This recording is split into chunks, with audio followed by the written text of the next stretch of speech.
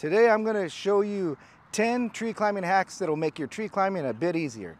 All right, let's get to it. A real good way to flake your line back, your throw line back into your throw bag, is to use your chest clip or a carabiner on your waist to help flake it back into your throw bag. This could also work for your throw line. If your throw line's out on the ground, you could do it in two different ways. Probably not your chesty unless you have a bigger clip, but definitely the carabiner would work. So the way you can do it is you grab your shot bag line and you throw it on your clip of your chesty, and now it helps you flake into your bag. And that's simple as that. As you're flaking, it holds it right in place.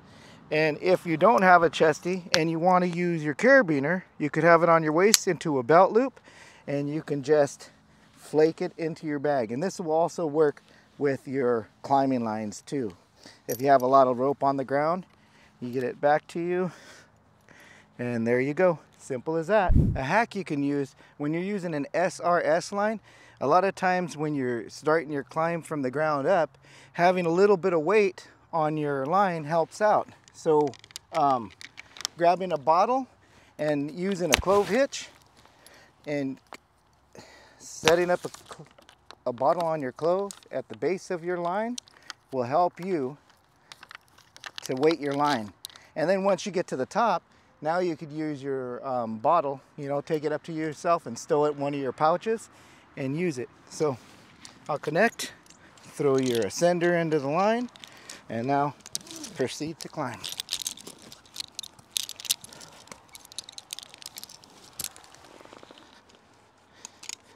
Once you get to the top, you just bring your bottle up to you and disconnect,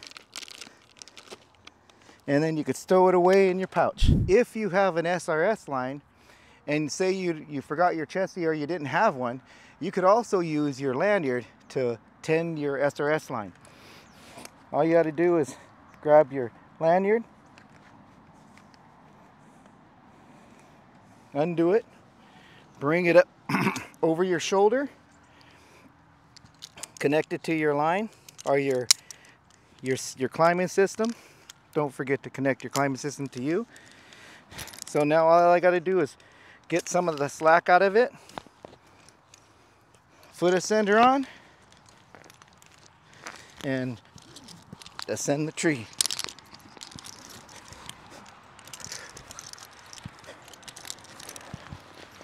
Once you get to your destination, you just unclip and go ahead and set your lanyard to your D. And there you go. If you're advancing up and you're in the tree, we'll say that I'm higher up in the tree and I've come to a point where I need to advance. I've thrown my line up and I got it to the crotch that I want to go to, but the rope is kind of far away. I won't be able to reach it. So what I can do is get a bite of my climbing line and then grab it with that. So what I'll have to do is I'll have to get some slack, pull out some slack into my line, and then I'll grab a bite. I'll grab a bite of rope and I'll get prepared, and then I'll throw it to that rope and I'll capture that line.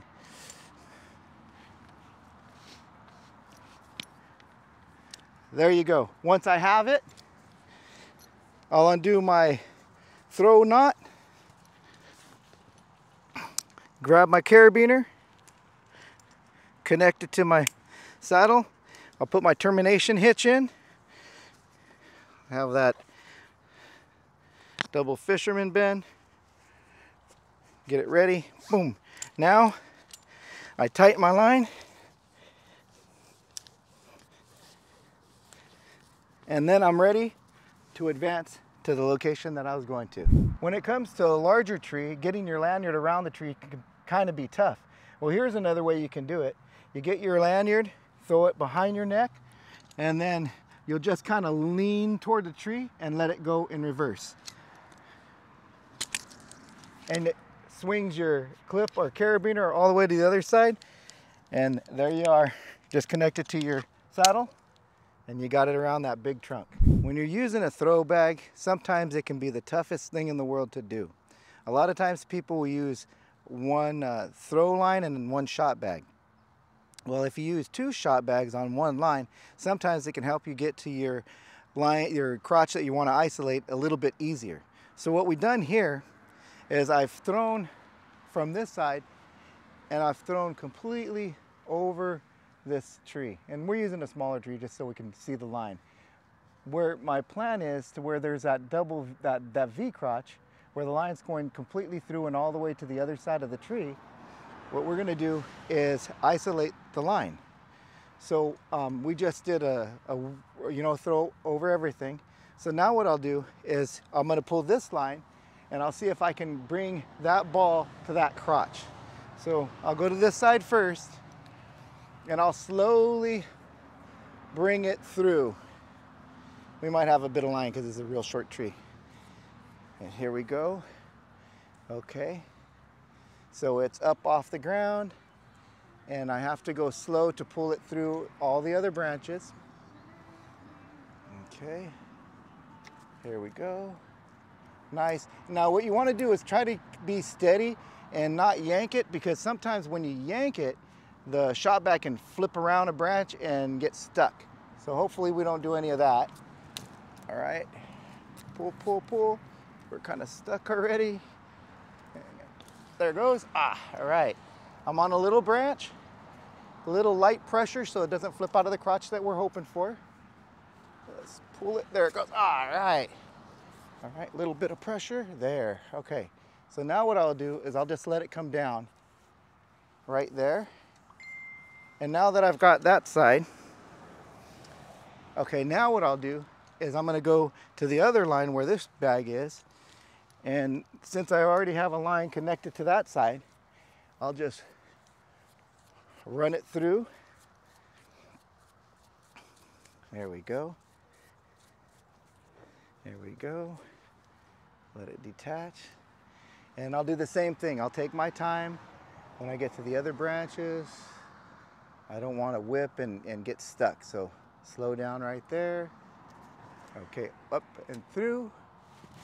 All right, all right. All right, there we go. Oh yeah, so maybe I think what I'll do is I'll let this one go to the other side. I'll drop this and I'll isolate it over this one limb. So this line right here, since I have that one limb in the way, I'll go to the other line and I'll bring it up through. And it'll give me a better climb. So here we go. Bringing it up through.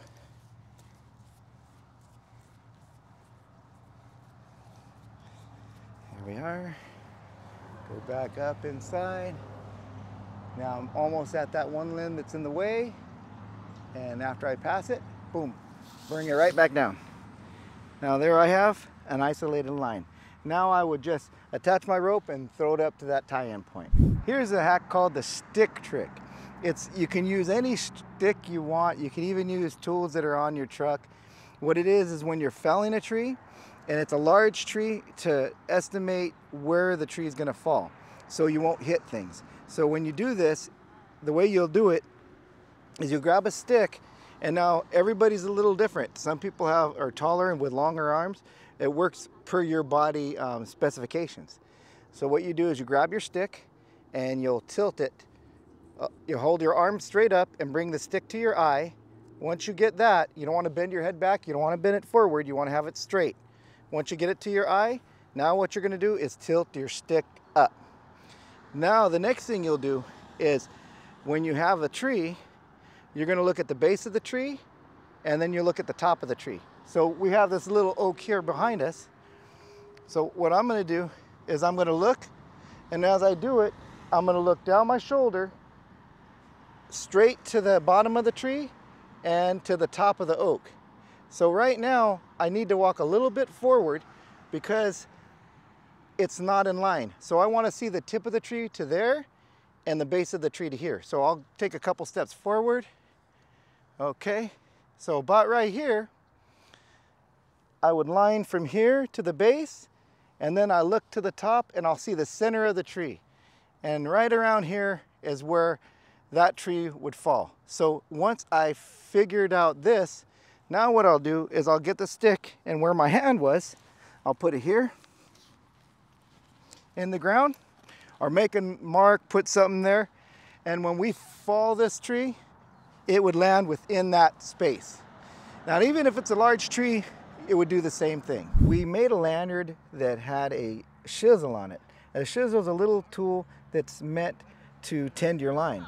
It's kind of shaped like a boat clip. So what we did is use the boat clip and connected it to our lanyard, and it actually serves the same purpose. So when you do it, it just tends your line. What's really cool is it doesn't have to be rated because your life support is here.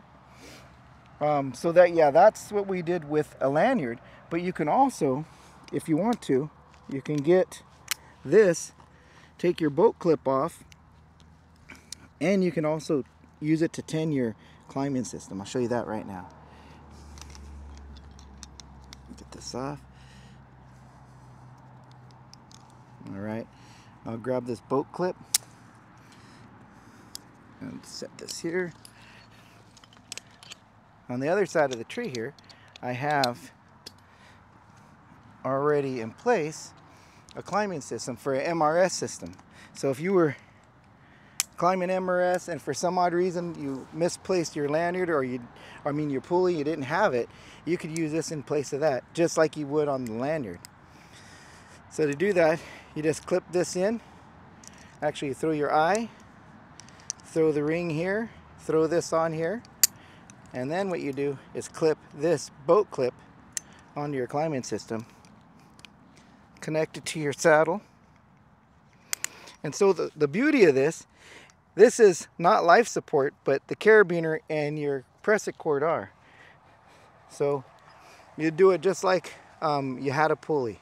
You just need a boat clip that's big enough or wide enough to put there. So all you do is you're gonna tend your line.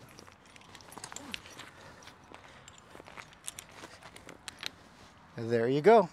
Here's another hack that you can do if you have some nice climbing line that's maybe you don't use it all the time, or maybe you do have a brand new rope and you want to use a split tail. What you can do is cut a section of your rope off, you know, I'd say about a 5-foot section of rope. You can cut it off and then you can whip it. You know, you can either use tape or a whip, and what you can do is tie a termination knot. So right here I'll tie a double fisherman's bend as my termination. So once I get my termination on here, you want to have at least 3 inches of tail on your line. All right, that's about 3 inches. All right, now I have created a split tail. So what you can do with that is take it to your MRS climbing system, connect your termination on. Oops, I'll switch carabiner to the front. Throw your split tail in the front and your termination here. And now with your split tail that you've created with your rope, you place it here and tie, say like a Blake's, and you're ready to go. And you don't have to buy anything. You could just use from rope that you have, as long as it's good rope and good condition, because this is your lifeline. You definitely don't want to have something that's not in good condition. There you go. Get it set up, a little bit of weight on it, and then a stopper knot. There you have it. Another real cool hack is when it comes to your ropes, a lot of people will cut their ends and they'll be like a big puff ball. Well, that's really never good on your ropes. It's always good to have them either taped or whipped.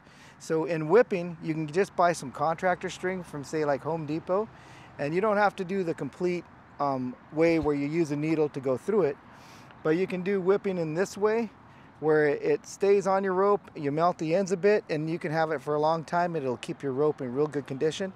Another thing you can do with the whipping is you can use different colors of whipping to identify different types of rope use. So say if you wanted to do rigging ropes, you can do them in one color, and if you have all your climbing ropes, you can do them in another color. That's a good way, or even like a tagline, you can also use a different color for that. That's a real good option and a good cheap way to keep your ropes in good condition.